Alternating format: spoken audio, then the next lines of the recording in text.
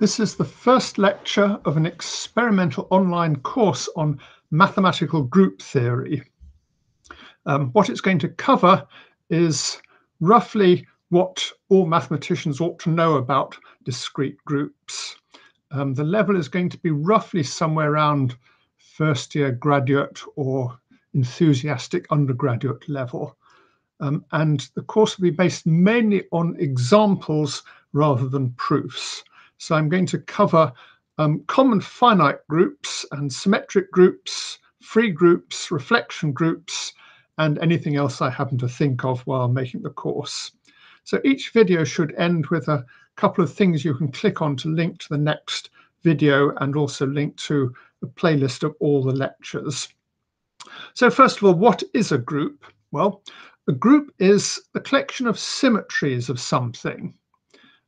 So a symmetry of something is just a way of mapping something to itself, preserving all the structure. So we can start with looking at, say, Platonic solids. So here we have the dodecahedron, and we can ask what symmetries it has. Well, you can see I can rotate it by 1/5 of a revolution, and it ends up exactly the same as before, at least if you ignore the colors of the faces. So it's got a symmetry of order, symmetry consisting of 1/5 of a revolution about this axis, and it's got lots of other axes you can rotate it about. Similarly, you could rotate it about this axis here by 1/3 of a revolution. So it's got some symmetries of order 3, where the order of a symmetry means how many times you have to repeat it to get back to where you started. It's also got some symmetries of order 2, because I can take two opposite edges and just flip it about those edges. And it's got a symmetry of order 1, consists of doing absolutely nothing. So how many symmetries does it have? Well, if you count, you see it's got 12 faces. So what I can do is I can pick it up and put any one of these 12 faces on the bottom. And once I fix that face on the bottom, there are now 5 possibilities, because I can rotate it up to 5 times around this axis here. So the total number of symmetries is 12 times 5, which is 60. So we say the dodecahedron has a symmetry group of order 60. Well, actually, it might have a symmetry group of order 120 rather than 60, because I've only been talking about rotations. And if we allow it reflections as well by, picking it up and putting it in 4-dimensional space or something, that actually gives an extra 60 symmetries. So we end up altogether with 120 symmetries. Similarly, you can work out the number of symmetries of all these other solids. The cube, for example, has 6 faces, each with 4 sides, so it has 24 symmetries. The octahedron has 24. The icosahedron has 60, and the tetrahedron has 12. If you notice, the cube and the octahedron have the same number of symmetries, and the dodecahedron and the icosahedron have the same number of symmetries. That's not a coincidence. We will see fairly soon that, in fact, in some sense, these two have the same symmetry group, and these two have the same symmetry group. Well, the simplest example of symmetry groups are just groups of rotations. So if you take something like a star, like this, you can see it's highly symmetric, and I'm going to sort of put 5 blobs on it so you can only rotate it and not reflect it. So if you take this star, you can see it's got a symmetry group of order 5, because you can just rotate it by 1/5 of a revolution like this. And there are 5 things you can do like that, because you can rotate it by 2/5 or 3/5 or 4/5 and so on of a revolution. So we say this group is cyclic of order 5. And it's called a cyclic group because if you draw a circle and draw points on the circle like that, you can think of you're just rotating the circle by 1/5 of a revolution. Obviously, there's nothing special about the number 5. You can have a cyclic group of any given order, and these cyclic groups are the simplest possible groups. Another example is the group Z of integers. What's this the group of symmetries of? Well, if you take a line and just draw regular points on it and put arrows on the line, and then you ask, what symmetries does this object have? Well, the only way to pick it up and put it back down again in the same position is to shift it by a few spaces. For instance, we could shift everything 3 points to the right, and we would call this symmetry 3. And similarly, for every integer, you can shift it that number of points to the right or left. So the symmetries of a line like this give you the integers under addition. Another very famous example of a group is the notorious Rubik's Cube. So what you can do is you can have a lot of symmetries. So symmetry consists of twisting it, say something like that, or maybe doing that, then that. So as is rather well known, it has a very large number of symmetries. I'm not going to do any more because I've forgotten how to put it back together except by taking it apart. Another example of a symmetric of a group is the group of all symmetries of a finite collection of points. So suppose I just take 6 identical objects and ask for what are the symmetries of this set. Well, symmetry means I just move each of these objects to some other object. So one symmetry might be to swap these 3 objects around like that, and maybe I swap these 2 objects and map that object to itself. So a symmetry is just going to be a bijection from this set of 6 points to itself. And we can ask how many symmetries there are, and that's easy to figure out. So the first point we can map to any of these 6 points. So that gives us a factor of 6. And once we've done that, the second point we can map to any of the 5 remaining points that we haven't mapped the first point to. And similarly, the next point, there are 4 choices for it, and so on. So we get 720 symmetries. This is called the symmetric group on 6 points, and usually denoted by SN or S6 in this case.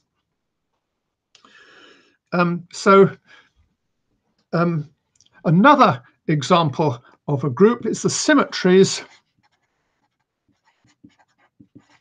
of a vector space.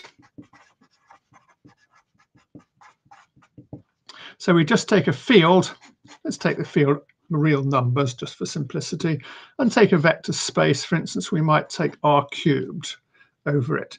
And now we can ask for all symmetries of this vector space. Well, what's a symmetry of a vector space? Well, let's say it's just a map from the vector space that preserves addition and multiplication by real numbers.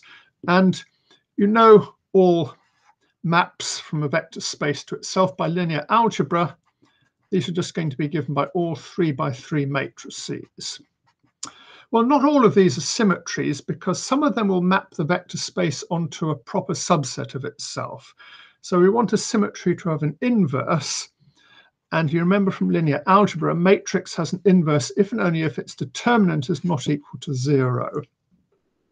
So the matrices, the 3 by 3 real matrices with non-zero determinant are the set of all symmetries of R3. And this group is called GL3 of R. So GL stands for general linear group, which just means all matrices of non-zero determinant. 3 means you're working on a 3-dimensional vector space, and R means you're working over the field of real numbers. So the symmetric groups and general linear groups over fields are particularly important examples of groups, and in fact you quite often try to understand other groups by relating them to these groups in a subject called representation theory. Another example of group theory comes from Galois theory or complex analysis, and I'm just going to give a simple example of this. Suppose we look at the complex numbers and ask what symmetries do the complex numbers have. So we want to map from the complex numbers to complex numbers, preserving addition and multiplication and pretty much everything else you can think of. Well, there's one well-known map, which is complex conjugation. You just take x plus iy to x minus iy. And this preserves pretty much every operation involving the complex numbers you can think of. And this means the complex numbers have a symmetry group of order 2. This is called the Galois group of C, or more precisely C over the reals, because it turns out that in some sense the complex numbers have an enormous number of very weird symmetries that you don't really want to know about. So we really want the symmetries that map the real numbers to themselves. And more generally, Galois theory studies symmetries of field extensions, where a field extension is just one field containing another field. Physicists are really excited about groups. So in physics, we get space-time, which is, as everybody knows, is four-dimensional, and we can ask what is the group of symmetries of space-time? Well, this turns out to be really important in special relativity, and we get the Lorentz group and the Poincaré group. So the Lorentz group is the group of symmetries of space-time if you fix a point, and the Poincaré group is the group of symmetries of space-time if you don't fix a point. So special relativity is really a study of these two groups. There are lots of other groups physicists are rather fond of, like the group SU3, which you need if you're studying quantum chromodynamics, which is the study of quarks. So SU3 is the set of 3 by 3 matrices that are unitary, which means if you take the matrix and multiply it by its conjugate transpose, this is equal to the identity matrix.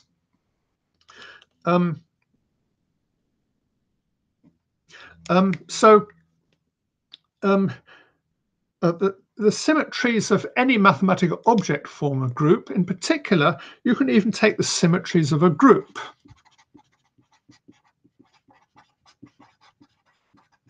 So suppose you take the cyclic group of order 5, say. The cyclic group of order 5, for reasons that will appear very soon, is denoted by Z modulo 5Z. And you can represent its elements as 0, 1, 2, 3, or 4, where you add where the group structure is given by adding these numbers and then reducing modulo 5.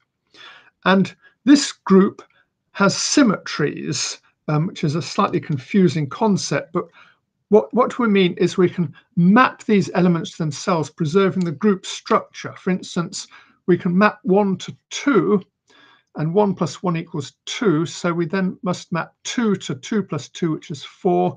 We map 4 to 4 plus 4, which turns out to be 3 if you subtract multiples of 5, and 3 maps to 1. So this is will turn out to be a symmetry of the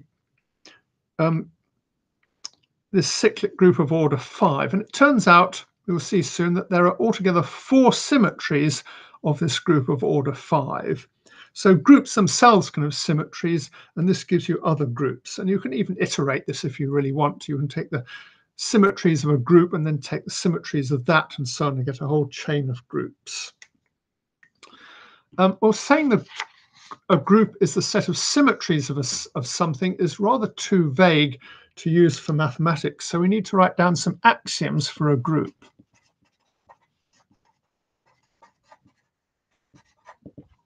So let's think, what properties does the set of symmetries of something have?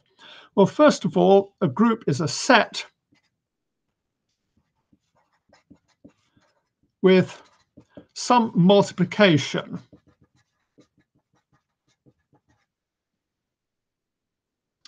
And what this multiplication is just composition of symmetries.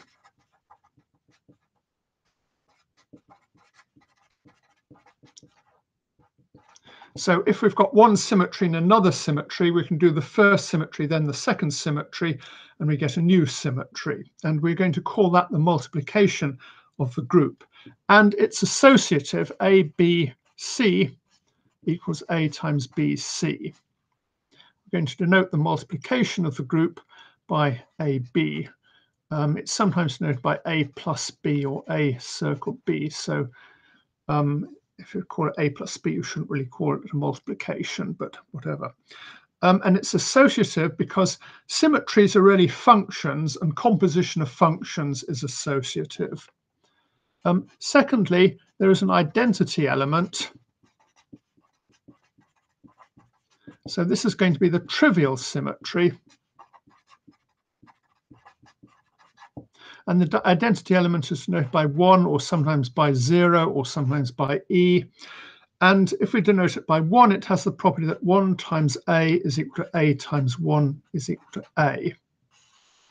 So this is the second axiom. And again, that's obvious because the identity symmetry is the symmetry that just fixes everything. And obviously, if you compose that with any other function, you just get the function you first thought of.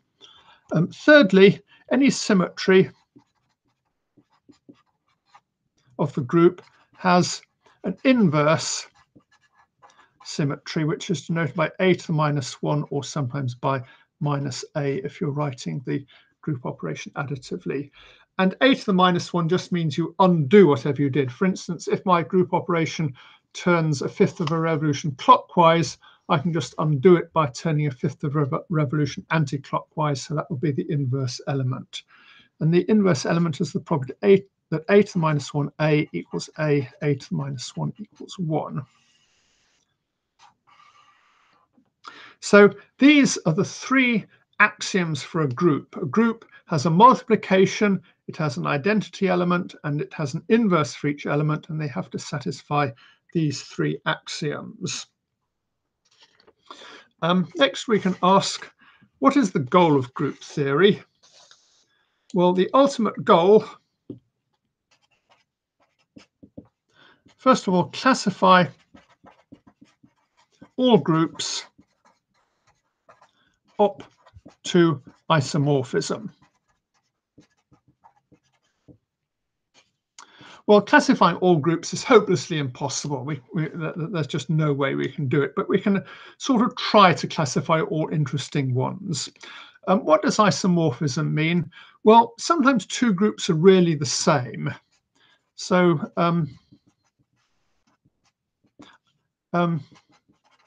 when you say two things in mathematics are isomorphic, it just means they're essentially the same except you've relabeled them. So we'll see some examples later. So if you've got two groups G and H, you might relabel the elements of G with names of elements of H. That just means you've got a function f from G to H. And if f is a bijection, and if f preserves the group structure, so f takes the identity element of G to the identity element of H, and f takes multiplication in G to multiplication in H, and f takes inverses of G to inverses in H, then we say f is an isomorphism from H to G, that G and H are really the same group, except you've just relabeled their elements. So we want to classify all groups up to isomorphism. We also want to classify always groups, always a group is the symmetries of something. So this is called representation theory. Finding all ways a group can act in an interesting way on something is called finding the representations of a group. And there are two particularly important cases of this. We can either let the group act on a set, in which case it's called a permutation representation, or we can let the group act as symmetries of some symmetries of a vector space, in which case it's called a linear representation. So this is the ultimate theme of group theory: find all interesting groups and find all interesting ways they can act on things.